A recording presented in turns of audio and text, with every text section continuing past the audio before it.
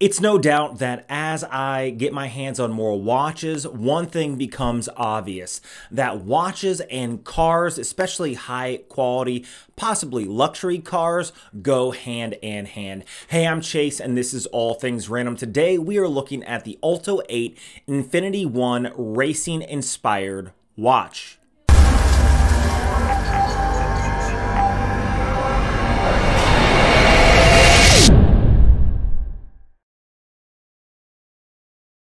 Now, this is not my first watch from OLTO-8. In fact, I did the Infinity 2 first. I will leave a card right here. Now, the Infinity 2 is a little different in the fact that instead of a round case, it uses more of a hexagonal case.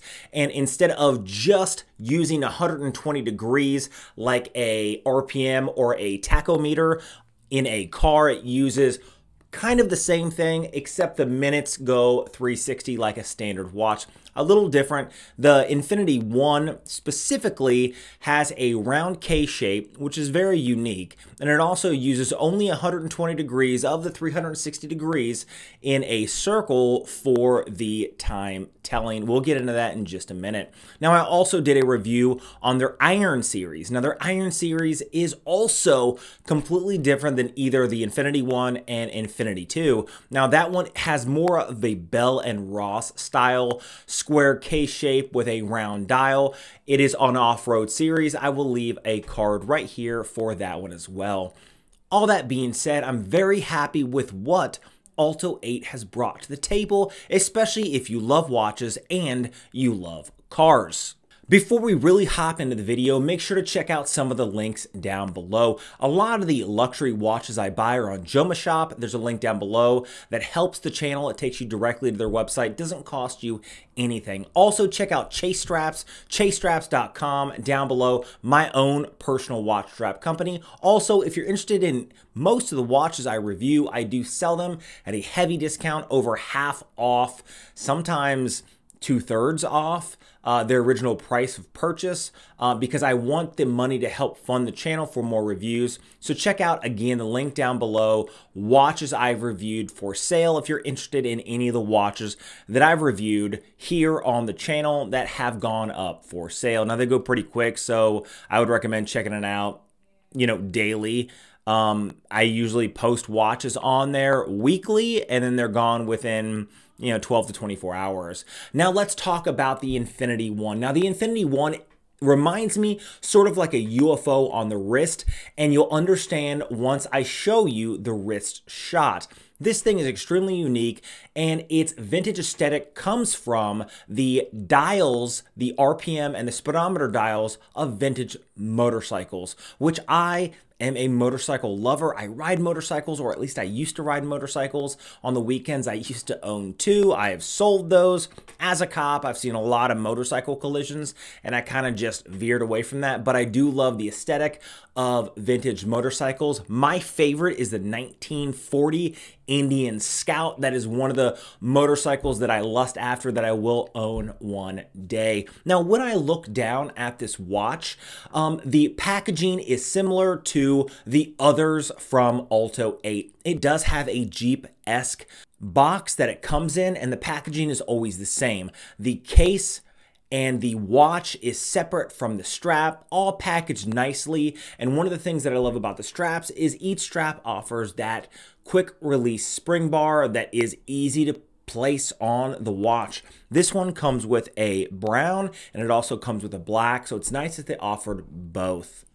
The one I have specifically on the desk here for review is going to be the black PVD coated round case, and it does have like a bronze accent to it. Now, they have a lot of different versions on their website. Check out the website down below. In no way does it help the channel, but it gives you guys an idea of what they have to offer. Maybe you like something a little more bright, maybe a little more something subdued. They have all of that. They have plenty of different variations on their main website.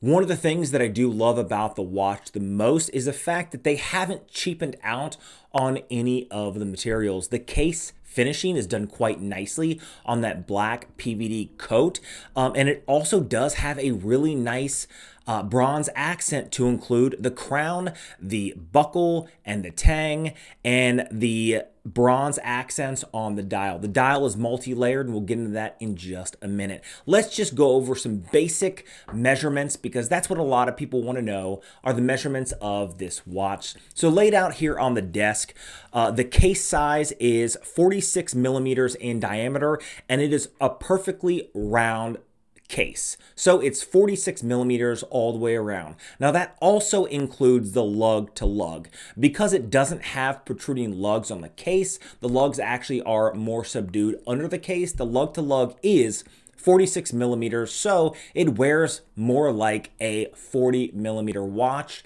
If you're looking at something like a standard Submariner style dive watch that has 48 millimeters lug to lug. So though the diameter seems a little larger, it's actually quite small on the wrist. The case thickness is 13.5 millimeters thick, and that includes the slightly domed sapphire crystal over that beautiful dial. The lug width on this is 22 millimeters, so sad to say I can't put a chase strap on because mine are all 20 millimeters. But the watch straps they do offer are very high quality. And again, we'll talk about that in just a minute. The movement inside this watch is a Miyota 8215. It is a workhorse movement offering 21 joules and a 42-hour power reserve. The vibrations on this are 21,600 vibrations an hour. So it's not a high beat movement of 4 hertz, but it is a 3 hertz movement, which, you know, isn't a bad thing. Honestly, you're really not going to know it with that spinning second hand in the center of the dial. Let's just talk about the dial. Now, the dial is a multi-layer. It offers the minutes along the top, the hours along that secondary step, and then a step up from the rest of the dial, you have the spinning second hand. This is absolutely beautiful in my mind, and I just love the way it looks. You have that second hand that goes all the way across that top 120 degrees of the dial, starts at 0 and ends at 6. Clearly that's 0 as in, you know, 0 minutes up to 1 minute. You can see that it has a 0, 1, 2, 3, 4, 5, 6 large indices. Then subdued in the smaller indices are 05, 15, 25, 35, 45, and 55. Clearly, these are the minutes. The way the larger indices are displayed are like a standard watch. You know, you'd have it normally at 12 and go all the way around to 12 again, or 11. And this does it a little differently because you're only seeing, you know, half of the dial, but it still does it in a way that you understand that it reads the entire dial. So basically it's 0 to 60 minutes or 1 minute to 59 minutes, I guess, if that's easier to understand. Then you have that secondary step that says 12 to 12. That's 12 midnight to 12 noon. It's a rolling 12-hour, and the way it's displayed is actually quite easy to read once you understand how it's read. One of the things I do love is the spinning second hand in the center. I don't know why I like it, but I just do. I think it offers, you know, a very clean aesthetic to the eye, and it looks great when it's worn on the wrist. This thing I think can be dressed up or dressed down, but I think it can fit nearly any occasion. And it is eye-catching when you are wearing it on the wrist. I've had a lot of people compliment me on my watch because it is very unique. Now, one of the things I don't like that I haven't found on the website is whether or not they use AR coating on the sapphire. Now, it does have a domed sapphire crystal, but one of the things that I found a little difficult is reading it under just the studio lights. Outside, it's not difficult to read it, but I do have this weird reflection under the studio light, and it's very hard to get a good, crisp, and clear photo. I think that's just any domed sapphire at this point, whether it has AR coating or not. Normally it offers a bit of distortion, so it's a little harder to film underneath light, but outside it looks just fine. It does have an open case back on the back, and it does display that Miyota movement. The Miyota movement is not decorated by any means, but at least OLTO-8 does have their own custom rotor on the back. A lot of these micro brands don't even do that. They'll leave the standard Miyota rotor on it, but OLTO-8 put their black subdued rotor, which I think complements it quite nicely. Now this watch does not have a screw down crown, and functioning the movement is quite easy. You pull it out once. Now, one of the things I don't like about the movement that they use is it's a movement that normally has a date wheel. So you pull the crown out once and it goes into a ghost position. I think this is unnecessary. I think they could have used a different movement for this watch, but the movement is used throughout the entire series, so I understand why they did it. Then you pull it out again and you can change the time on the watch. Rotate it counterclockwise and you can see that the minute hand kind of goes across the top of the dial and that hour hand goes along the indices of the hour. Very easy to change, and once you see it function as you're going through changing the time, it's easier to understand how the watch is read. The crown is not a screw down crown, but this does offer 50 meters water resistance, which is nice. That means you can wear it in everyday occasions. Most watches like this have 30 meters of water resistance, but 50 meters at least says that if you have it on your wrist and you jump into a pool, you really don't have to worry about it as much as something with 30 meters. It's really nice to see that even with absence of a screw down crown, at least it offers a pretty good, pretty decent water resistance rating. Now on the wrist, you can see that the 46 millimeters doesn't sit necessarily too big on my wrist. Like I said, it does feel more like a UFO on the wrist. If you look at the case shape starts large, but then tapers downward towards that screw down case back. That tapering down means that it sits a little more comfortable on the wrist. And again, you can see the lugs are kind of housed within the case, not even on the outside of the case. So with that, the lug to lug is smaller than the diameter of the watch itself. This means it sits relatively comfortable on the wrist. Now, the leather straps that they use, the brown one that I have here, is extremely comfortable. It's extremely high quality, but with a lot of these high quality leather straps that have, especially the crocodile embossing, it tends to take a little more time to wear into the wrist. As if you had something like this vintage suede leather strap from Chase Straps, it's very flexible right off the bat, so it's very comfortable the moment you put it on the wrist. This is slightly stiffer, and a lot of these really high quality leathers, it takes some time to really get a nice curve in the leather, so it may feel uncomfortable in the beginning, but give it a few weeks of wear and it'll fit your wrist very nicely after that. Or what I'd recommend doing is finding a watch winder and then putting it in your watch winder, and then, or a watch box or watch case, something that has a pillow that has, you know, an oblong shape that allows it to sort of like mimic a wrist, and then put it on there for a while to shape the strap that fits your wrist a little bit better. Now, what are my overall thoughts on this watch? I think for the price point, they're offering a lot. It is unique. It's one of those things, you either love it or you hate it.